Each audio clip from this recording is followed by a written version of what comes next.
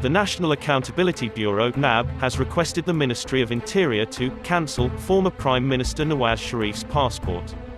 The PMLN Supremo for his absence from the court and especially after being declared a proclaimed offender by an accountability court.